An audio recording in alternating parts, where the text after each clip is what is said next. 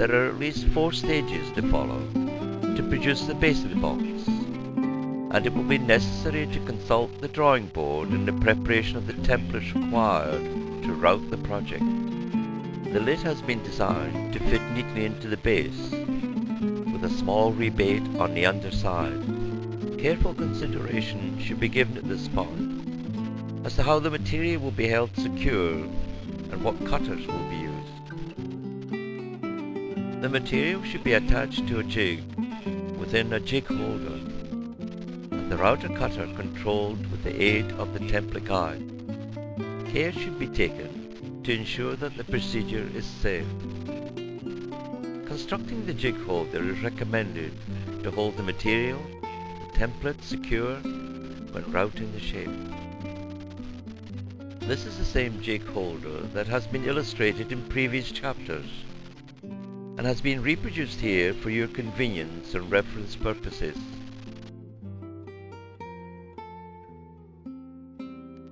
The trenches are cut, then the material is ripped to 40 mm wide.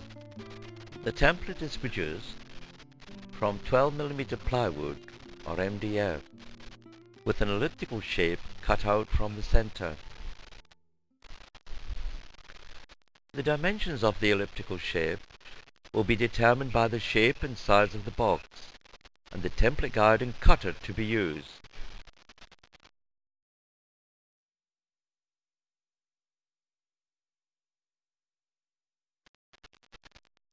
There are a number of alternative methods of producing the elliptical shape required.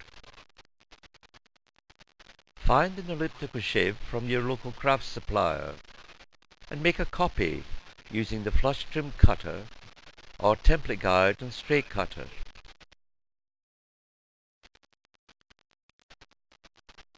Purchase an elliptical cutting jig. This is available from Trend in the United Kingdom. This jig may not be suitable for cutting small ellipses. The jig can also be produced in your own workshop.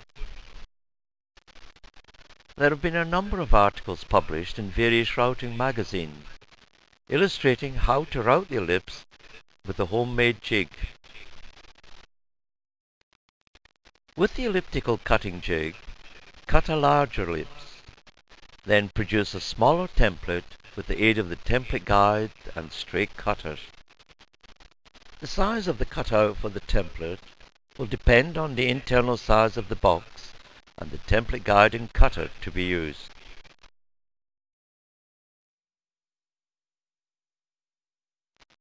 To calculate the template cutout, this is the size of the internal dimension of the box plus the difference between the template guide and the cutter. The cutout will equal the internal dimension of the box plus 21 mm. A new template will be required to route the lid. If the same cutter and template guide is to be used to route the underside of the lid, it will be necessary to prepare that second template. This template should be 5 mm smaller all round.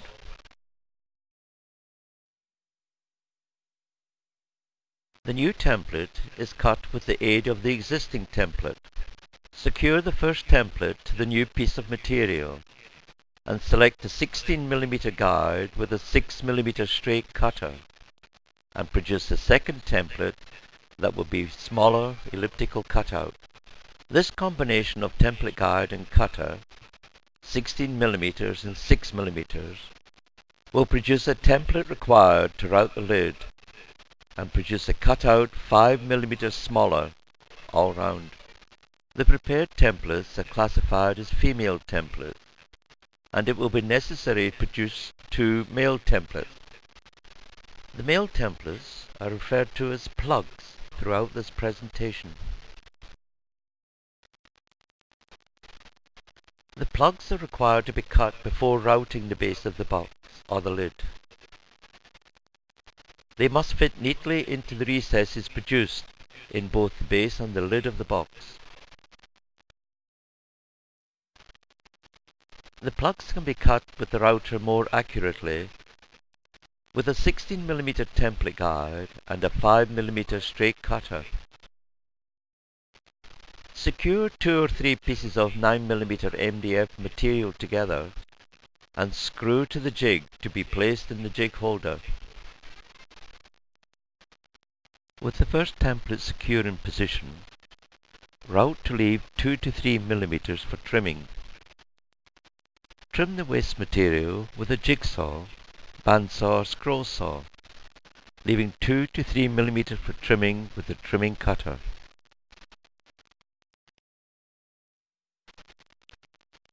Repeat the process with the second template to produce the second plug.